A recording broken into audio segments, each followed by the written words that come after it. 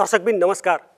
Nepal television Kohalpur प्रसारण केन्द्रबाट नियमित साता प्रसारणमा रहेको कार्यक्रम स्थानीय विकासमा यहाँहरूलाई हार्दिक स्वागत छ। दर्शकबिन आजको अङ्कमा आज हामीले स्वास्थ्यसँग जोडिएको विकासको विषयवस्तु लिएर यहाँहरूमा उपस्थित भएका छौँ। स्वास्थ्य र विकासको विषयमा कुराकानी गर्न आज हाम्रा सामु चिकित्सा मानवशास्त्रमा पिएचडी गर्नुभएका डाक्टर सचिन घिमिरे हाम्रा सामु हुनुहुन्छ। डाक्टर साहब, यहाँलाई कार्यक्रममा हार्दिक स्वागत छ। Thank you. मानव स्वास्थ्य र विकासलाई यहाँले कसरी हेर्नुहुन्छ? थ्याङ्क यू दिलजी, जुन किसिमको प्रश्न उठाउनु भयो। मानव स्वास्थ्य र विकास चाहिँ एकदमै अन्यश्रासी सम्बन्ध हुन्छ। जस्तै डब्ल्युएचओले जहिले 1949 मा स्वास्थ्य भनेको चाहिँ कुनै पनि रोगको अनुपस्थिति हुने अवस्था मात्र नभइकन यो चाहिँ नि फिजिकल वेलबिङको कुरा, मेन्टल वेलबिङको कुरा र सोसियल वेलबिङको कुरा तिनै चरणमा शारीरिक रूपमा पनि राम्रो हुनुपर्ने, मानसिक रूपमा पनि मानव स्वास्थ्य राम्रो हुनुपर्ने र जीवनयापन पनि एउटा राम्रो चाहिँ उच्च स्तरको गुणस्तरीय जीवनयापन हुनुपर्ने कुरासँग एउटा स्वास्थ्यको फराकिलो परिभाषासँग डब्ल्युएचओले जहिले जोड्यो। त्यसलेदेखि नै यो विकास भन्ने जुन चाहिँ टर्मिनोलोजी फेरि त्यो पनि लक्किली 1949 देखि नै एउटा चाहिँ नि डिस्कोर्सहरूमा स्ट्रङली आइरहेको छ। त्यो एकदमै ठुलो चाहिँ नि सँग कनेक्सन हुन्छ, अनुश्रासी सम्बन्ध हुन्छ। अब विकास भन्नाले पहिला झन्डै 1960 तिर इकोनोमिक डेभलपमेन्टको कुराहरू बढी गरिन्थ्यो।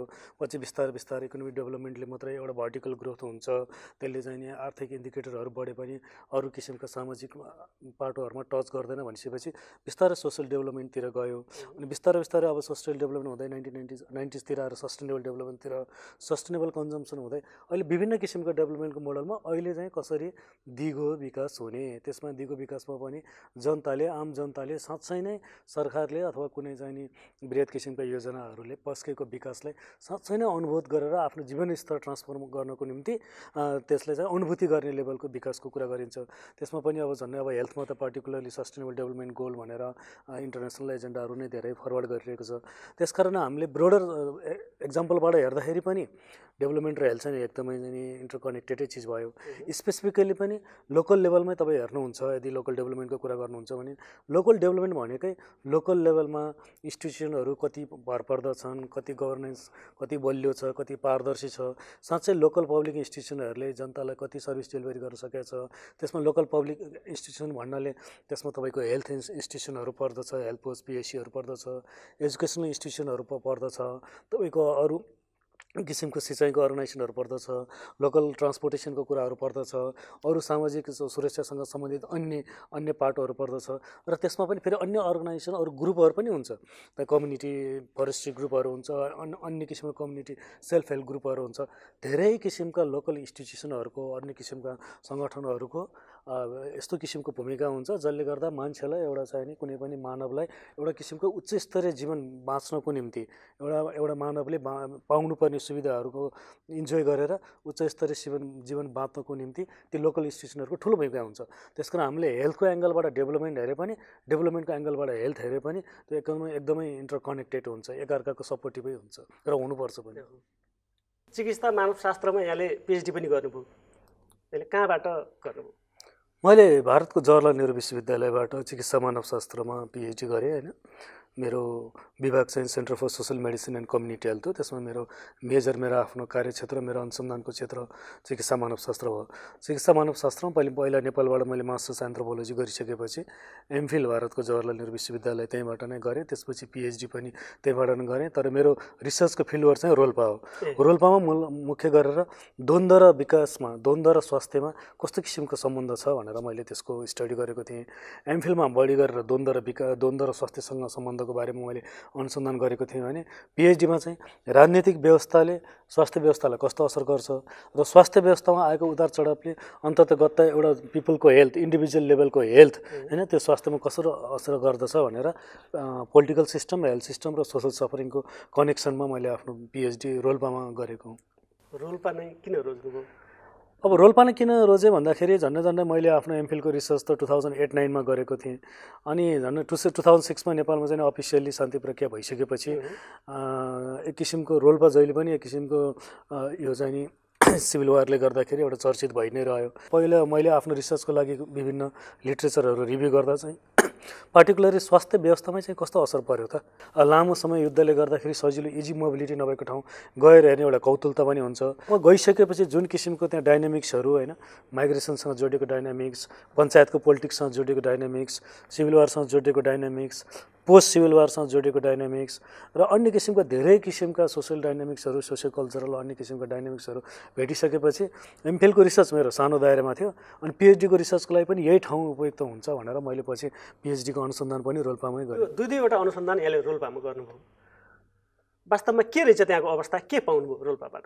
फेरि युद्धले गर्दा हाम्रो लोकल डेभलपमेन्टका विभिन्न नमुनाहरूमध्ये हेल्थ सर्भिस सिस्टमको जुन चाहिँ नि फ्लोरिस, जुन स्वाभाविक विकास हुनुपर्ने थियो त्यो विकास हुन नसकेर युद्ध अहिलेकै के अवशेषहरू बाँके, युद्धले झनै चाहिँ नि इन्टेन्सिफाई गरेको, त्यसले गर्दा चाहिँ युद्ध पछिको अवस्थामा स्टडी गर्दा जनताले धेरै दुःख पाएको धेरै उदाहरण देख्यो। एउटा अर्को चाहिँ कस्तो भयो भनेदेखि त्यहाँ चाहिँ धेरै त्यहाँ आन्तरिक रूपमा रोल्पाको जस्तो ठाउँहरू त्यहाँ अन्य जिल्लामा पनि केस सिमिलर उस्तै हो, तर रोल्पाकै कन्टेक्समा सेन्टर राखेर भन्नुपर्दा चाहिँ तपाईँको धेरै आफ्नो चाहिँ जीवनयापनको लागि कि इन्डिया जाने कि अरबतिर जाने, धेरै पैसा कमाउनको लागि, अनि एक समयपछि त फर्केर पनि आउनुपर्ने हुन्छ।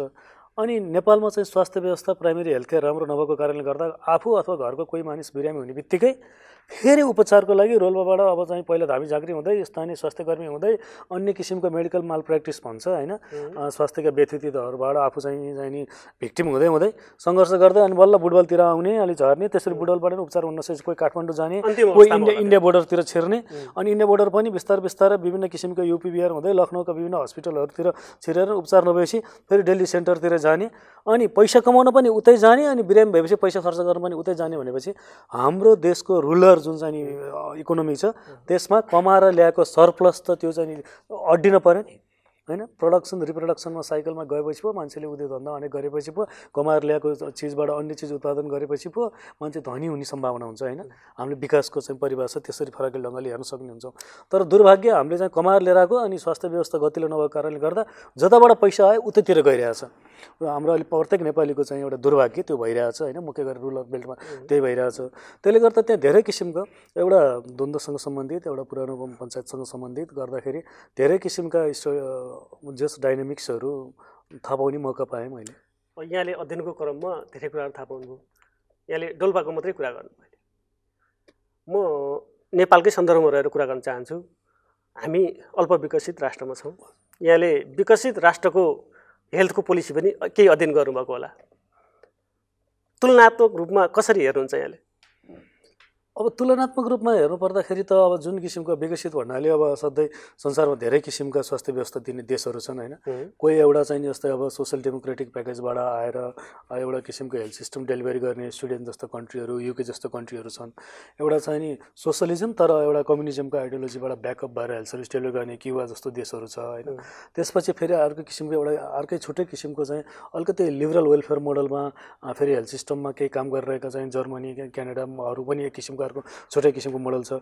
यो कसैले सबै पुरै चाहिँ लोक कल्याणकारी अर्थव्यवस्थामा लोक कल्याणकारी अवधारणा अनुसार कसैले हेल्थलाई सम्पूर्ण रूपमा फ्री गरेको छ, कसैले चाहिँ एकदमै खुला बजारमा गएको छ, कसैले मिक्स मोडल छ।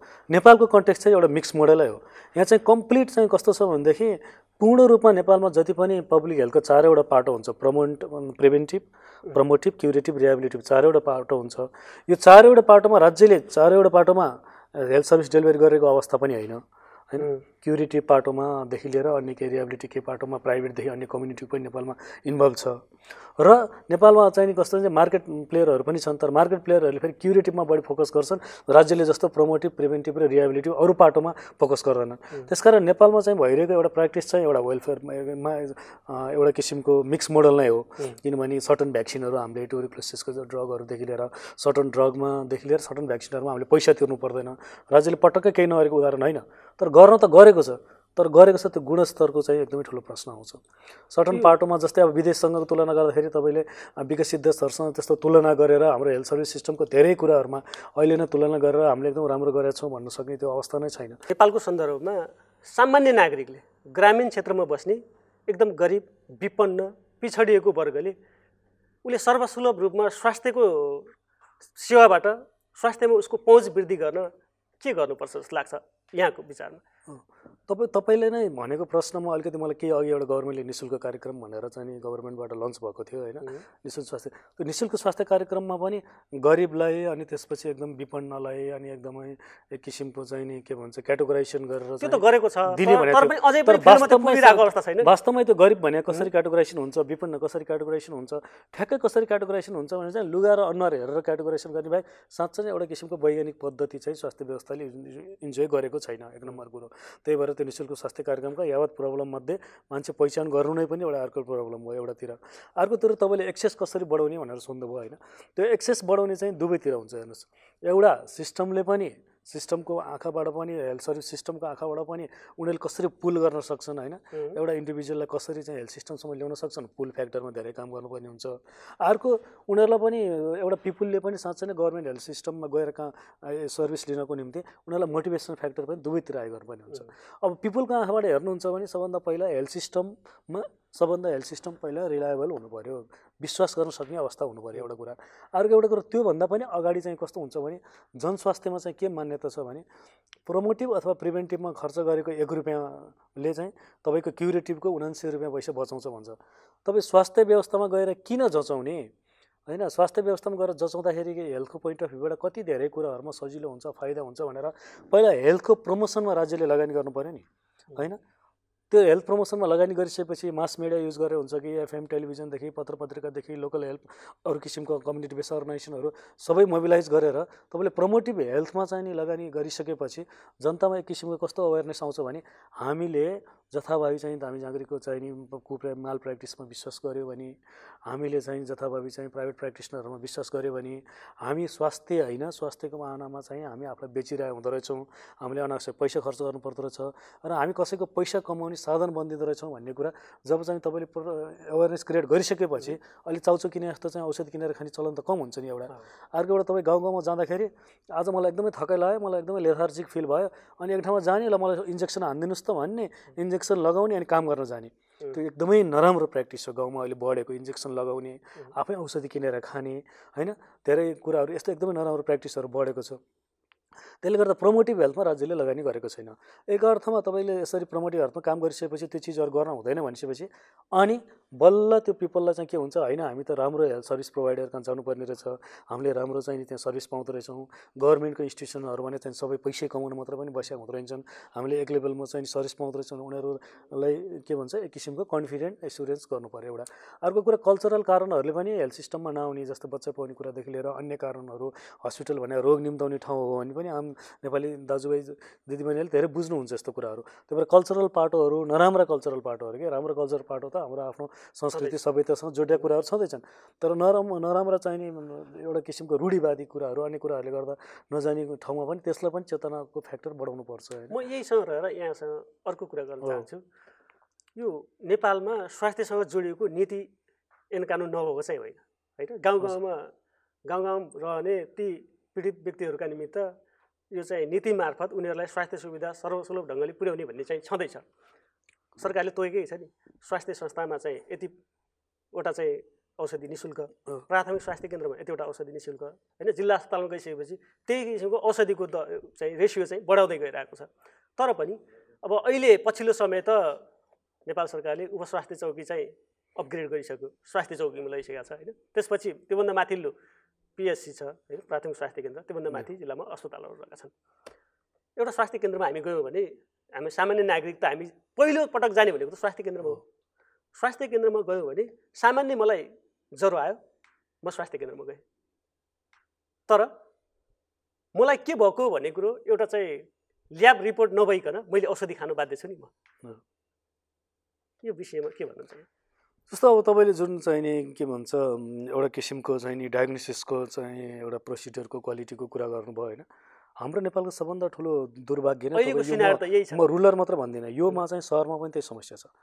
मेरो विचारमा अधिकांश मोर देन 90% अझ 90% भन्दा पनि बढी होला, अधिकांश केसमा आफ्नो रोग के हो भनेर डायग्नोसिसै नगरिकन औषधि खानुपर्ने बाध्यता छ। त्यहाँमाथि पनि एउटा चाहिँ नि अब मिडियामा प्रत्येकचोटि आइरहने चाहिँ सबभन्दा एउटा अचम्मको कुरा चाहिँ नि यो चाहिँ अज्ञात रोगले गर्दा मृत्यु भयो। हेल्थ सिस्टममा त्यो क्षमता छैन, हेल्थ सिस्टम त्यति इफिसियन्ट छैन, हेल्थ सिस्टममा त्यो लेभलको स्वास्थ्य जनशक्ति छैन, रोग पहिचान गर्न नसक्ने अनि अज्ञात रोगले गर्दा डेथ भयो भनेर चाहिँ अनि त्यो किसिमको न्युज छापिन्छ होइन। कसरी अज्ञात रोगले गर्दा डेथ, केही न केही मृत्यु हुन केही न केही कारण त हुन्छ होइन। अज्ञात रोग होइन, राज्य चाहिँ अज्ञात भएको हो क्या त्यो, त्यसको बारेमा राज्यले पत्ता लगाउन नसकेको अज्ञात चाहिँ कारणले गर्दाखेरि मृत्यु भएको हुनसक्छ भन्नु छ र अज्ञात रोगले भनेर जो पीडित भयो उसैको मुखमा चाहिँ घोचो हाल्ने एउटा भिक्टिम ब्लेमिङ कल्चर त त्यो छँदैछ होइन। अब तपाईँले अर्को भन्नुभयो के भन्छ डायग्नोसिस चाहिँ हुँदैन भन्नुभयो, त्यो चाहिँ एकदम सही हो, किनभने त्यो धेरै कुराहरू जस्तै हाम्रो रुरल हेल्थ सिस्टम मैले अघिले भने जस्तै जब सुक्दै गइसकेपछि एउटा मेडिकल प्र्याक्टिसनरलाई डायग्नोसिस गर्नको निम्ति त उसको लागि चाहिँ प्यारामेडिकल सपोर्टहरू, ल्याब, एक्सरेदेखि लिएर अल्ट्रासाउन्डदेखि लिएर अन्य सबै सुविधाहरू त्यतिकै हुनु पऱ्यो नि। तर अब हाम्रो दुर्भाग्य चाहिँ नि अब रुरलकै सेन्टरमा राखेर भन्नुहुन्छ भने बल्ल त त्यो एकजना डक्टर अथवा एकजना हेल्थ वर्कर त्यहाँ पुग्या हुन्छ, त्यसपछि उसको चाहिँ हेल्पिङ ह्यान्डहरू चाहिँ के भन्छ त्यही लेभलमा पुग्या हुँदैन। जिल्ला लेभलसम्म छ, पिएचसीमा के बेसिक छ, तर हेल्थ पोस्टमा जाने बित्तिकै प्रब्लम छ। तर फेरि गभर्मेन्टको प्रोभिजन पनि सबै ठाउँमा ल्याब नराख्ने राखेको पनि छैन होइन। तर जुन लेभलको पिएचसीमै अथवा हेल्थ पोस्टमै जुन ठाउँ पिएचसीमा बेसी गरेर डिस्ट्रिक्ट हस्पिटल पिएचसीमा गर्दाखेरि पनि सबै ठाउँमा उत्तिकै फङ्सनल छ भन्ने छैन। फेरि कहिले चाहिँ नि केमिकलहरू नहुने, कहिले इक्विपमेन्टहरू नहुने, कहिले विभिन्न कारणले ह्युमन रिसोर्सहरू नहुने, त्यसले गर्दाखेरि प्यारामेडिकल सपोर्ट एकदमै पावरफुल नहुँदाखेरि, राम्रोसँग स्ट्रङ सपोर्ट डक्टरले नपाउँदा, स्वास्थ्यकर्मीले नपाउँदा पेसेन्टको डायग्नोसिसमा एकदम ठुलो असर पर्छ र त्यसले अन्ततगत ढिलो डायग्नोसिस हुने बित्तिकै पेसेन्टको चाहिँ खर्च बढ्छ, खर्च बढ्ने बित्तिकै उसका अनेक किसिमका समस्याहरू बढिहाल्छ। किन हेल्थ सिस्टमका धेरै उद्देश्यहरूमध्ये एउटा उद्देश्य चाहिँ त्यो बिरामीहरूको स्वास्थ्यको चाहिँ के भन्छ स्वास्थ्यजन्य खर्चहरू कम गर्नु हो होइन। तर यदि कुनै पनि हेल्थ सिस्टम नेपाल जस्तो हेल्थ सिस्टमले कुनै पनि बिरामीको चाहिँ स्वास्थ्यजन्य खर्च बढाउनलाई भूमिका खेल्छ भने त्यो चाहिँ नि एकदमै राम्रो नमुना भएन। त्यसले गर्दा एउटा व्यक्तिको बढाउँछ, एउटा परिवारको बढाउँछ, एउटा कम्युनिटीको बढाउँछ, होल एउटा रुरल बेल्टको अथवा एउटा रिजनकै बढाउँछ। त्यसले गर्दा त हाम्रो त अविकासको स्थिति जुन अलरेडी भिसियस साइकल छ होइन, त्यसले अलरेडी गरिबीमा चाहिँ स्वास्थ्य व्यवस्थाले झन् चुसेर स्वास्थ्य व्यवस्थाले राम्रो फङ्सन गरेर झन् गरिबीमाथि गरिबी हुँदै जाँदाखेरि एउटा पुस्ता हुँदै अर्को पुस्ता गरिब हुने, सापेक्षिक गरिबहरू निरपेक्ष गरिबमा जाने। अनि मैले नै देखेको मेरो पिएचडीको रिसर्चमा नै मेडिकल लोन, स्वास्थ्यजन्य चिकित्साजन्य ऋणको कारणले गर्दा धेरैजनाले सुसाइड गर्न बाध्य हुनुभएको समेत धेरै केसहरू डिस्ट्रिक्ट पुलिस अफिसको त्यो सुसाइडको चाहिँ कारणहरू एनालाइसिस गर्दा मैले भेटेँ होइन। त्यसले गर्दा हाम्रो जुन स्वास्थ्य व्यवस्था चाहिँ जुन किसिमको हुनुपर्ने होइन, यो समग्र चाहिँ देशको स्थितिलाई हेर्दा अझ पनि एकदमै हाम्रो नाजुकै छ भनेर भन्नुपर्ने हुन्छ। नेपालको सन्दर्भमा यो सन् 2000देखि 2015सम्म सहस्राब्दी विकास लक्ष्य भनेर एउटा अवधारणा अगाडि बढ्यो। त्यसमा पनि स्वास्थ्य, शिक्षा थुप्रै कुराहरू जोडिएका थिए।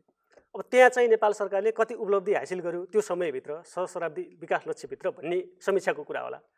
फेरि सन् 2016देखि 2030सम्म नेपाल सरकारले फेरि एउटा अवधारणा अगाडि सारेको छ, दिगो विकासका लक्ष्यहरू भनेर।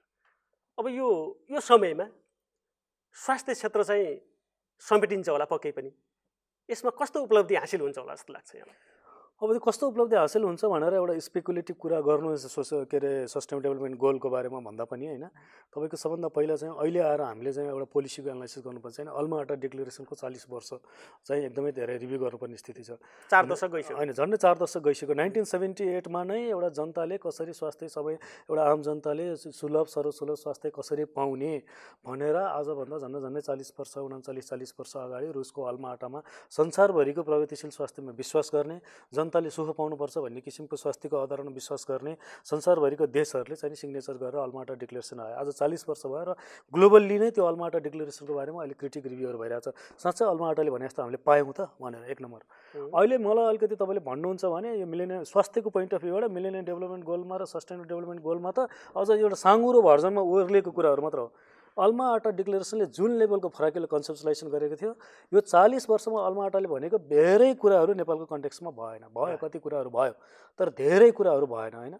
जुन चाहिँ जस्तै सामाजिक सोसल डिटर्मिनेन्ट, सामाजिक निर्धारकहरूमा लगानी गर भने अस्तिसम्म चाहिँ तपाईँको चाहिँ नि रोल्पाकै केस भन्नुहुन्छ भनेदेखि तपाईँको पुल भत्केको कारणले गर्दा एसेन्सियल त्यहाँ एउटा पुल कहिले बन्दैन ठेकेदारसँगको चाहिँ पोलिटिकल नेक्ससले गर्दा, अनि त्यहाँ एसेन्सियल मेडिसिन डेलिभरी हुनै गाह्रो हुन्छ।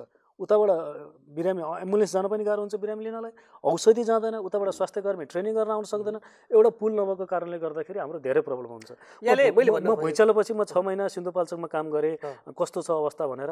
त्यहाँ यति दुर्भाग्यपूर्ण स्थिति छ, ती लोकल स्वास्थ्यकर्मीहरू मलाई कसले के गर्ने भनेर पोलिटिकल ब्याकअपको कारणले गर्दाखेरि आफ्नो अफिस नजाने, आफ्नो अफिस नजाने गर्नाले एउटा महिलाले त महिलालाई नै एनसीपीएनसी चेकअप गराउँछ नि, एउटा महिलाले आफू चाहिँ प्रेग्नेन्ट भइसकेपछि एएनसी चेकअप गराउन नसक्ने कारण पोलिटिकल ब्याकअपको कारणले लोकल स्वास्थ्यकर्मी उकालो उक्लेर हेल्पपोस्ट जानुपर्छ भनेर अफिस नगइदिनको कारणले गर्दा होल बेलका महिलाहरूको एएनसी चेकअप हुँदैन हैन।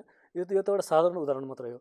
तपाईको चाहिँ ठाउँमा हेल्पपोस्ट नखोल्नाले, हेल्पपोस्टको लागि चाहिने जमिन टाइममा उपलब्ध नहुनाले, अथवा खोलामा चाहिँ पुल नहुनाले, अथवा तपाईको एम्बुलेन्स लान नसक्नाले यति धेरै किसिमका समस्याहरू, एक त घरहरू धेरै ठाउँमा म्याक्सिमम भत्केको छ हैन। मैले सिन्धुपाल्चोककै कन्टेक्स्टमा भन्नुपर्दा पनि त्यसले गर्दा त्यो सिन्धुपाल्चोकमा पनि त्यही किसिमको समस्याहरू मैले भोगेँ कि एकदम बढी। त्यो जुन रोल्पामा जुन समस्या थियो सुसाइडसँग रिलेटेड समस्या मेडिकल लोनले गर्दा सिन्धुपाल्चोकमा पनि छ, अनावश्यक सुई लाउने समस्या, अनावश्यक औषधि खाने समस्या। सो घरबाट चाहिँ स्वास्थ्य केन्द्रको दूरी टाढा भएको कारणले गर्दाखेरि स्वास्थ्य केन्द्रमा नजाने समस्या। र अर्को एउटा सिन्धुपाल्चोकमा मैले अर्को एउटा चाहिँ भयावह समस्या देखा चाहिँ भइचलेपछि एकदमै हामीले जसलाई पनि नेपाल आउँछु भनेपछि सहयोग गर्नमा जसलाई पनि आउन दियौँ। हुँदै गर्दै नगर्ने एम्पुटेसनको केसहरू पनि कसैको हात काट्दिएको छ, कसैको खुट्टा काट्दिएको, कसैको औँला काट्दिएको छ, र कसैको स्टिल फिक्सेसन भन्छ चाहिँ स्टिलहरू हालेको छ भइचालेको बेलामा इन्टरनेसनल टिमले। त्यो स्टिल अब मेडिकल रिपोर्टहरू नै छैन, अब त्यो स्टिल कहिलेसम्म हाल्ने भन्ने पनि थाहा छैन। अब त्यो चाहिँ हात खुट्टा काट्नुको त्यो पछाडिको मेडिकल ऱ्यासनल के थियो भन्ने पनि थाहा छैन। त्यसकारण एकदमै ठुलो भयावहपूर्ण स्थिति चाहिँ नि छ। त्यो एउटा छुट्टै पार्ट हो, गभर्नमेन्टले हेरेकै छैन। नेपालमा पछिल्लो समय सङ्घीय संरचनामा हामी प्रवेश गरिसकेका छौँ। अहिले नेपालमा 3वटा सरकार छन्। एउटा केन्द्रीय सरकार भयो, अर्को प्रदेश सरकार भयो, अर्को स्थानीय सरकार पनि छ गाउँ गाउँमा। यो परिवेशमा स्वास्थ्य सेवाको विकासलाई यहाँले कसरी हेर्नुहुन्छ? केही अवसरहरू छन् यहाँ? होइन, अब यस्तो हो, अब जस्तै अब पहिला त केन्द्र हुँदाखेरि सुपर स्पेसिलिटी हस्पिटलहरू बढी केन्द्रमै बढी थुप्रिरहेको थिए। अब विभिन्न किसिमको यो चाहिँ अब संहिता भन्ने किसिमको डिसेन्ट्रलाइजेसन त हो नि।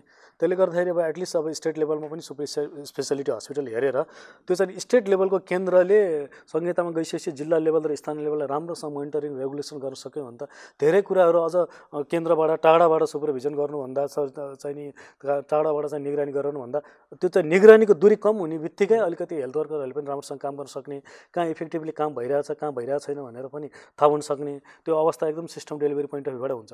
पिपलको पोइन्ट अफ भ्यूबाट पनि अब आफ्नै प्रदेशमा चाहिँ आफूले खोजेको जस्तो चाहिँ सबै किसिमको चाहिँ टर्सियरी केयरहरू, स्पेसलाइज केयरहरू पाइयो होइन। लामो दूरी पार गर्नु परेन घरदेखि भनेदेखि झन् जनतालाई त राहत हुने भइहाल्यो। त्यसकारण जुन किसिमको चाहिँ अब आम जनताले नै त्यो दूरी टाढा भएको कारणले गर्दाखेरि होइन जुन किसिमको चाहिँ संहिताको अवधारणा ल्याइरहेछ त्यही अनुसार अब हेल्थ सर्भिस डेभलप पनि सिस्टमको पनि गभर्मेन्टले त्यही अनुसार डेभलप गर्न खोजिरहेछ। एउटा नयाँ कन्सेप्ट ल्याइरहेछ अहिले डेभलपमेन्ट जुन हेल्थ सिस्टमको अब कस्तो कस्तो हस्पिटल हुने संहितामा होइन, जिल्ला लेभलमा कस्तो हुने, अब ऊ लेभलमा भिलेज लेभलमा कस्तो हुने भनेर।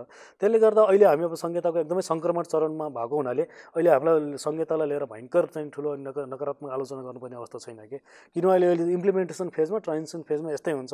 अब बिस्तारै कसरी चाहिँ प्रो पिपल बनाउँदै लाने, यसलाई कसरी ग्राउन्डेड बनाउने, साँच्चै यसले चाहिँ अङ्गीकार गरेको एउटा डिभोल्युसन डिसेन्ट्रलाइजेसन होइन को फिलोसफीलाई चाहिँ पिपलले चाहिँ रियलाइज गर्ने गरेर यसलाई इफेक्टिभ कसरी बनाउने भन्ने सोचतिर हामी जानुपर्छ। त्यो अहिले त बिचकै फेजमा छौँ नि त हामी। अर्को एउटा नयाँ विषय छ, यो भदौ 1 गतेदेखि मुलुक ऐन कार्यान्वयनमा आइसकेको छ। डाक्टरहरूले विरोध गरिरहेछन् नि, योमा तपाईँ के भन्नुहुन्छ? अब यो विरोधलाई चाहिँ अब कसरी हेर्नुपर्छ भन्दाखेरि होइन अब नेपालमा चाहिँ नि अब जस्तै अब सडन त्यसको आशय चाहिँ के छ भने डाक्टरहरूले चाहिँ मेडिकल नेग्लिजेन्स गरेको कारणले गर्दाखेरि सडन केही समय चाहिँ जेल हाल्ने भन्ने कुरा छ होइन, पनिसमेन्ट कुरा छ। तर दुर्भाग्यपूर्ण कुरा के छ भनेदेखि योभन्दा पहिला नै धेरै नेपालमा चाहिँ यस्तो किसिमको चाहिँ नि डक्टरबाट नै भएको मेडिकल माल प्र्याक्टिसको केसहरू छ कि होइन। त्यो जेल हाल्ने त धेरै परक कुरो, मेडिकल डक्टरहरूलाई एउटा न्यूनतम सजाय पनि दिन नसकेको उदाहरण छ। त्यसमा चाहिँ सृजना केसीलाई जुन किसिमको चाहिँ ट्रिगोटलको इरेसनल कम्बिनेसन चलाएर होइन जुन किसिमको चाहिँ उहाँको लाइफै चाहिँ भिक्टिमाइज भयो। नेपालको पहिलो मेडिकल लिगल केस हो जुन अदालतमा छलफल भएको थियो होइन। एकजना महिलाको जिन्दगी बर्बाद भयो, हत्या जस्तै लगभग हत्या जस्तै भयो। तपाईँको झन्डै उहाँले अहिले पनि धेरै किसिमको इन्टरनल र धेरै किसिमको प्रब्लम लिएर बाँचिरहनु भएको छ। तर उहाँले धेरै वर्ष झन्डै 10-15 वर्ष मुद्दा लडेपछि बल्ल 5-6 लाख रुपियाँ कति पाउने हुनुभयो होइन, पाउने हुनुभयो भनेपछि साँच्चै नै एकदमै एक किसिमको ट्रु एउटा जेन्युन एउटा सलिड केसहरू हुन्छ नि, त्यस्तोमा त डक्टरको लापरवाही चाहिँ नि प्रमाणित गर्न नसकेर डक्टरले आवश्यक सजाय नपाइरहेको अवस्था छ एकातिर। अर्कोतिर चाहिँ के छ भनेदेखि त्यो जुन सृजना केसीकै चाहिँ पेशीहरू चाहिँ सुनवाई हुँदा त्यो छलफल हुँदा म पनि अदालत पुगेको थिएँ। अलिकति हेल्थमा चाहिँ नि कन्सर्न चासो भएको कारणले गर्दा यो साँच्चै नै ट्रिगोटल इरेसनल कम्बिनेसन दिया हो र ट्रिगोटलले यो साइड इफेक्ट गर्छ भनेर लेखिदेऊ भनेर सम्बुबान्य के अरे ज्योतिबान्यदेखि लिएर सबै किसिमका चाहिँ एक्टिभिस्टहरूले रिक्वेस्ट गर्दा त्यहाँको लयरहरूले रिक्वेस्ट गर्दा सुद्धा एकजना डक्टर पनि डक्टरको विरुद्धमा त्यो सिग्नेचर गरेर लेख्न तयार हुनुहुन्थेन। भनेपछि अहिले आएर जुन किसिमको क्लज गरिरहेछ त्यो साँच्चै नै डक्टरले नेग्लिजेन्स भनेर गरे हो भनेर प्रमाणित गर्न नै त्यो फ्याटर्निटी आफैले बचाउने 1 नम्बर। 2 नम्बर त्यसलाई चाहिँ त्यो मेकानिजममा पनि फेरि डक्टर इन्भल्भ नहुने र डक्टरले अर्को डक्टरको विरुद्ध लाग्दै नलाग्ने हुनाले त्यो प्रोसेस एकदमै जटिल छ हैन। योभन्दा पहिला पनि धेरै ठाउँमा चाहिँ डक्टर पेसेन्ट रिलेसनसिप चाहिँ कम्प्लिकेटेड भएर एकदमै चाहिँ डक्टरहरूलाई माथि शारीरिक आक्रमण हुनु एकदम नराम्रो कुरा हो। तर चाहिँ पेसेन्टहरू एकदमै इरिटेसनको लेभलमा पुगेर चाहिँ भौतिक आक्रमण भएको अन्य किसिमको आक्रमणको अनेक उदाहरण छ। यो सबै चाहिँ हामीले ब्रोडर फ्रेमवर्कबाट हेर्दा चाहिँ सिस्टममा कहीँनिर प्रब्लम छ, सिरियस प्रब्लम छ हैन। तर सिस्टममा भएको प्रब्लमलाई चाहिँ एक्नोलेज नगरिकन जब चाहिँ के भन्छ सिस्टमका के एक्टरहरूलाई सिधै पनिसमेन्ट गराउने पनि सरकारले लिएको एउटा कोयर्सिभ मेजर हो, यसले पनि सोल्युसन कहाँ पनि लाँदैन। अर्कोतिर अब पेसेन्ट पार्टीहरूबाट पनि के भन्छ त्यो चाहिँ के भन्छ अब चाहिँ गर्न खोज्दा एउटा डक्टरले चाहेरै त कसैलाई मारौँ भनेर त उसले त त्यस्तो किसिमको प्र्याक्टिस त गर्दैन नि। तर काम गर्दा गर्दै हुन गएको नेग्लिजेन्समा चाहिँ नि अब त्यो नेग्लिजेन्सको डिग्रीमा चाहिँ एकदमै एक्सट्रिम फर्ममा चाहिँ नि पेसेन्ट पार्टीहरू पनि उपस्थित हुनुभएको पनि धेरै उदाहरणहरू छ। त्यही भएर यो बोथ यो चाहिँ नि सिस्टमले सर्भिस लिने र सर्भिस दिनेहरू बिचको एउटा द्वन्द्व जहाँ चाहिँ आइडियल प्र्याक्टिस हुँदैन, डक्टरले पहिलेदेखि नै काउन्सिलिङ राम्रोसँग गर्दैन, लास्ट स्टेजमा आएपछि मात्रै एक किसिमको झड्याङ्ग गरेर सबै पेसेन्टको चाहिँ एउटा कोल्याप्स भएको स्टेजको बारेमा बताउँछ, प्रपर काउन्सिलिङ गर्दैन भने अनि यस्तो किसिमको अवस्थाहरू एकदम आएको देखिन्छ हैन। त्यसले गर्दाखेरि सरकारलाई भन्न सजिलो छ, हुन त फोटो खिचे पनि 2 वर्ष 5 वर्ष जेल हाल्ने भनेको छ हैन। अब त्यो कति सजिलो होला नहोला। त्यही भएर जुनसुकै प्लान पोलिसी कुनै पनि प्रोग्रामहरू सिस्टम एप्रोचबाट हेर्दाखेरि तपाईँलाई फाल्न सजिलो हुन्छ। तर साँच्चै नै त्यसले ग्रासरुटमा चाहिँ त्यसले इफेक्टिभली काम गर्छ कि गर्दैन भन्ने कुरा चाहिँ एकदमै अर्को लेभलको च्यालेन्जिङ कुरा हो कि। जस्तो अब हामी समयको अन्तिम चरणमा छौँ, अन्तमा यहाँको केही भन्नु छ? मेरो अब तपाईँहरूले बोलाउनु भयो जुन एकदम खुसी लाग्यो, हेल्थको बारेमा डिबेट गर्न पाइयो हैन। अहिले मैले भनिरहेको चाहिँ नि नेपालमा अहिले चाहिँ जुन किसिमले हेल्थको मुभमेन्टहरू उठ्नु पर्ने हो त्यसरी उठिरहेको छैन। सर्टन केही मुभमेन्टहरू एउटा चाहिँ सर्टन इन्ट्रेस्टहरू मात्र फुलफिल गर्न उठिरहेको छ। त्यही भएर हेल्थ सेक्टरको मानिसहरूले हैन गभर्नमेन्टलाई साँच्चै नै प्रो पिपल हेल्थमा चाहिँ नि झकझकाउने हो भने एकदमै चाहिँ नि लार्जर लेभलको एउटा सोलिडारिटी डेभलप गरेर एउटा चाहिँ ठुलै पब्लिक हेल्थ मुभमेन्ट जरुरत छ म भन्न चाहन्छु। र तपाईँहरूको टेलिभिजनलाई पनि थ्याङ्क यू हैन, यहाँसम्म आएर जस एउटा बोल्ने मौका दिनुभयो त्यसको लागि म थ्याङ्क यू भन्न चाहन्छु। एकदम यहाँको मूल्यवान समय हामीलाई दिनुभयो, यहाँलाई पनि धेरै धेरै धन्यवाद। Thank you दिलजी। दर्शकबिन स्थानीय विकासको यो अङ्कमा आज हामीले स्वास्थ्यसँग रहेर विविध विषयमा यहाँहरूमाझ कुराकानी गऱ्यौँ। पुनः अर्को साता फरक नयाँ विषयवस्तु लिएर यहाँहरूमाझ उपस्थित हुने नै छौँ। यतिन्जेल हामी सबैलाई बिदा दिनुहोस्। नमस्कार।